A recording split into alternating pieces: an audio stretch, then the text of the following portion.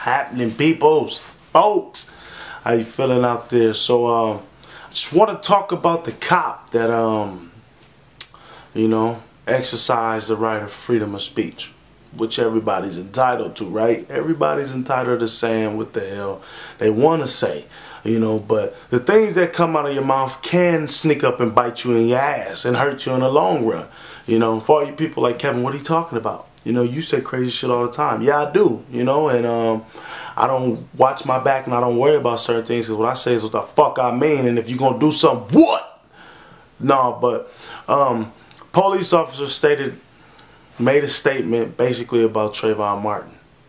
Act like a thug, die like a thug. Now that right there can cause a lot of controversy. You know what I'm saying? First and foremost, this ain't no regular person. It's not like some random guy saying that. I could deal with that. You know what I'm saying? A lot of people can deal with it like, oh, he's just a fucking idiot. But when it comes to a police officer saying something like that, that kind of bothers a lot of people.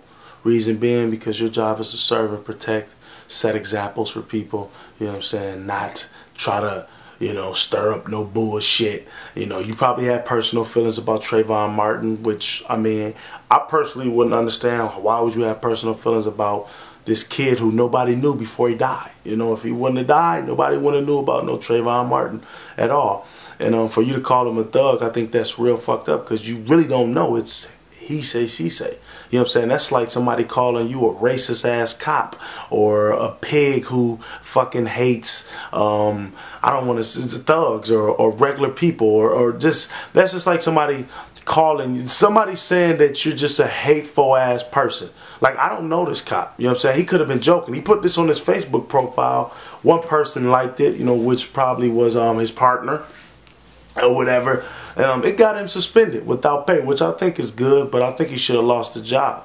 You know what I'm saying? Because you got to be mindful. Let Obama say some horrendous shit. Let Obama say, if you're fucking poor, you deserve to be poor. You will have poor people trying to shoot him with fucking with water guns and cheap shit that they can't afford because they're poor. You know what I'm saying? I got him with the slingshot. I made this. I didn't have enough money to buy nothing else. You just gotta watch what you say. I don't know this cop. Don't give two fucks about this cop. You know what I'm saying? I think it's sad he would say something like that, especially being a cop or whatever. But hey, everybody's entitled to their own opinion. I guess all I'm saying, folks, is be mindful what you say, because it can sneak up and bite you in your ass and you can regret it. I want to see sitting at home regretting it. You know what I'm saying? What's really going to piss me off is if he write an apology letter saying, I'm sorry for my action. No, the fuck you're not. You're just trying to get your job back. You're trying to get your good image back, or whatever the case may be. Don't do it. You said it. You probably most likely meant it. You know what I'm saying? If you put it on Facebook, most people vent on Facebook, Reason being because everybody don't want to hear that bullshit you're talking about. My wife don't want to hear the shit that I'm talking about, all these stories all the time. That's why I got a YouTube page, and Facebook. That's typically what people put on Facebook. You can't tell me you haven't seen a status with somebody just really going the fuck off. Like, oh, I hate this person. I had the rudest customer come in here. Breath was foul, and they were trying to tell me how to do my job. Fuck off, dweeb. And that's people's real emotions right there. So, to the police officer that did that, man, just don't apologize, dog. You know what I'm saying? I'm not going to buy it. A lot of people might buy it or whatever, but hey, everybody deserves a second chance, right? You know what I'm saying? But a kid lost his life, and nothing's being done about this. Justice has not been served.